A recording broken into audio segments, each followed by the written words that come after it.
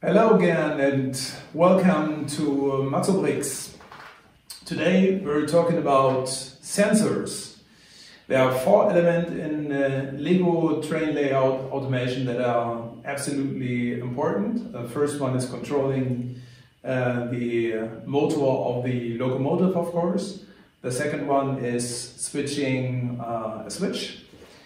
Third one is setting a signal, and of course the fourth one, and last but not least, is detecting the position of a train on the layout. We do that with sensors. Traditionally, we've been using sensors from 40Bricks, for example, or TrixBricks. These sensors work as an infrared detector on an optical basis. That's basically what we had and what we've been using, but as you probably know, there is a lot of trouble associated with those sensors. First of all, if you attach them to the track, they never fit. They are either too close to the track, so they are hit by a larger or wider vehicle, or they are too far away, and then they don't detect the vehicles anymore.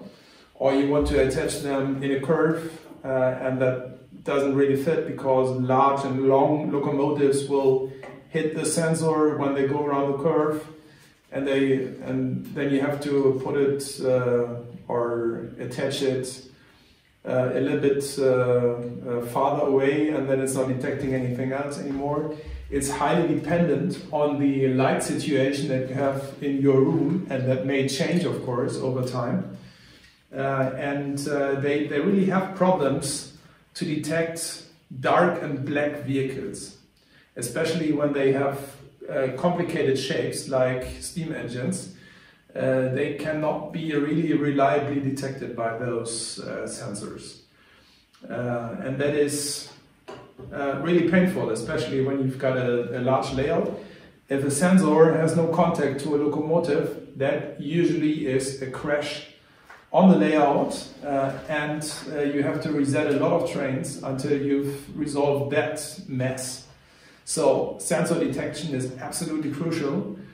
If you have 20 trains, 50 or 60 blocks on your layout, and you want to move those trains concurrently, automatically, without a lot of hassle and worry about. So that was really a reason for us to look into this topic a little bit more, and we got some information and a lot of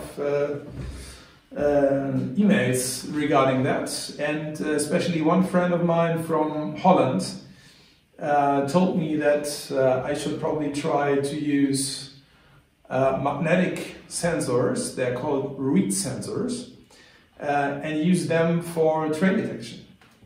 That's what we did. We have built those little sensors here with those tiny little Lego pieces with holes on the side.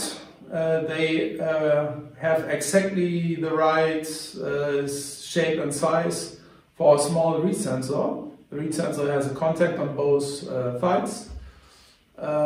You put a cable there and just put that little switch, magnetic switch, onto your controller and bring it to your automation software like InControl or Rockrail. And that's exactly what we did. Look at this. These are tiny little magnets, 5 mm in diameter. And if we go close to the sensor, you see that it has contact. The signals here are just some, test lights to see if the sensor had contact or not, and you see it's working pretty well. If you release it from the screwdriver, it's even working better, and that's what we're going to do in our tracks. So, having this technology, how do we apply it to our Lego system?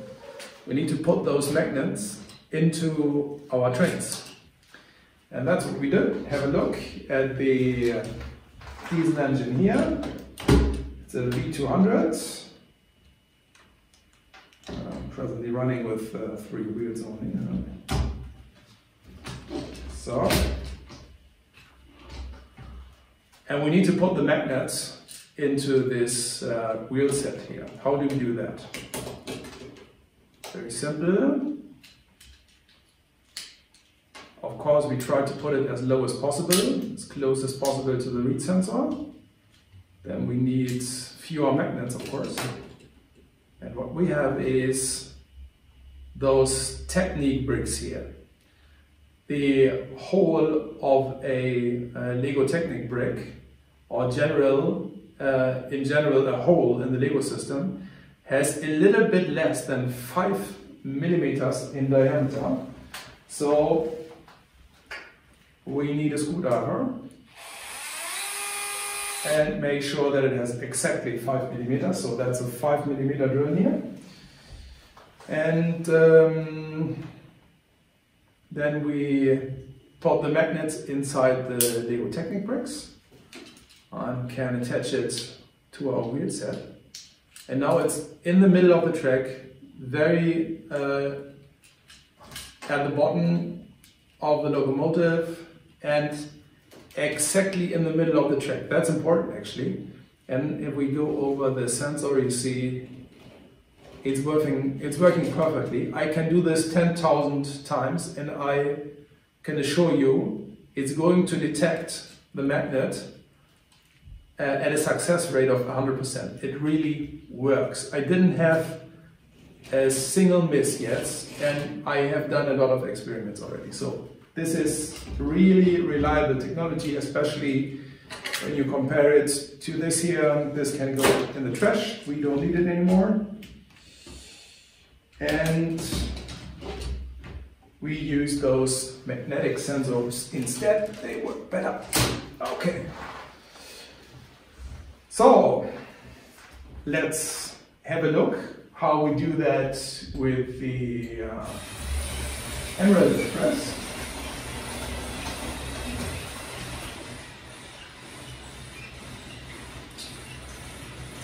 Okay, come on. There it is. The Emerald Express has a little wheel set in the front. Looks like this. Also perfect for putting magnets under the logo.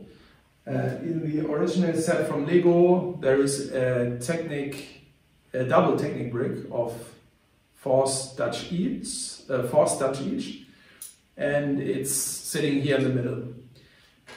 If we exchange that with a 6 stud Technic brick, drill the last hole up to 5 millimeters again, put our magnets inside, we've got a perfect solution. If we are running over the track, it's even right at the front of the loco, so the sensor is detecting the loco very quickly. Works absolutely perfectly. We can do this again 10,000 times. Works. So we've got a sensor in the Emerald Express, which is great.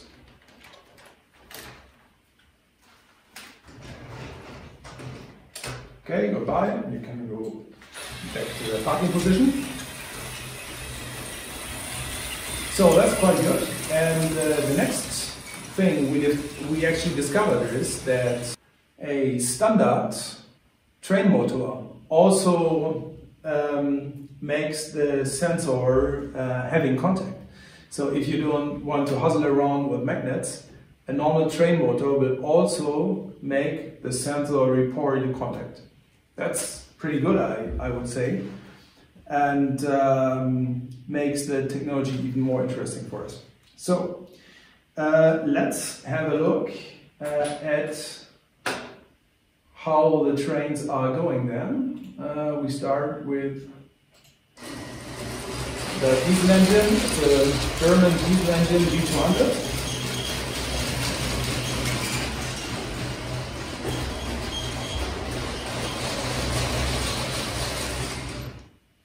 sensors caught very well.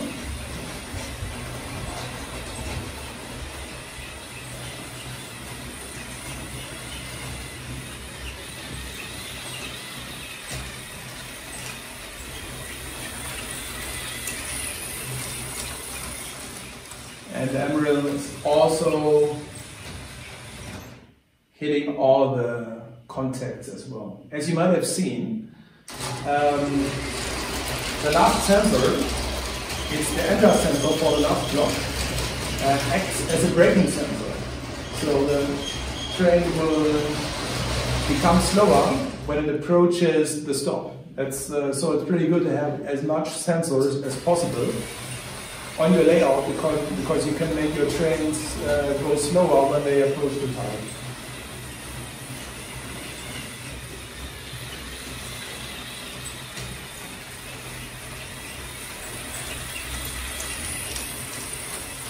Blin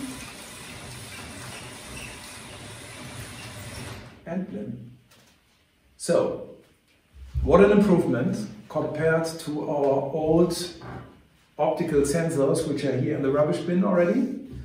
I think we are really on the edge of a new technology life cycle here when it comes to sensors in the LEGO train system. I don't see a future for optical sensors anymore, as we have those read sensors that really are better in any aspects.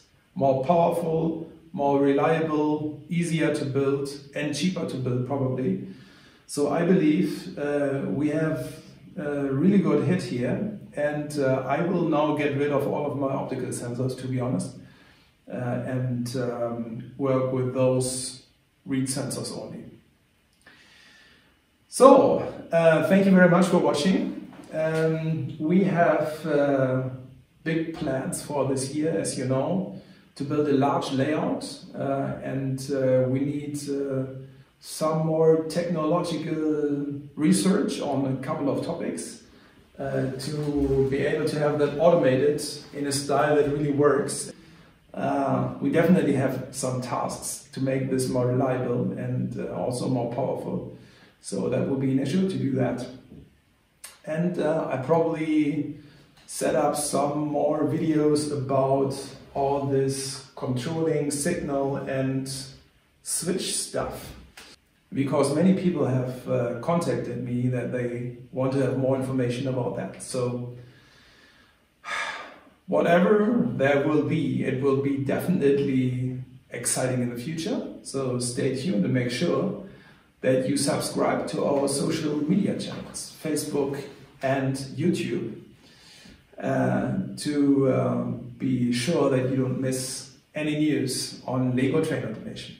Thanks for watching and have a nice day.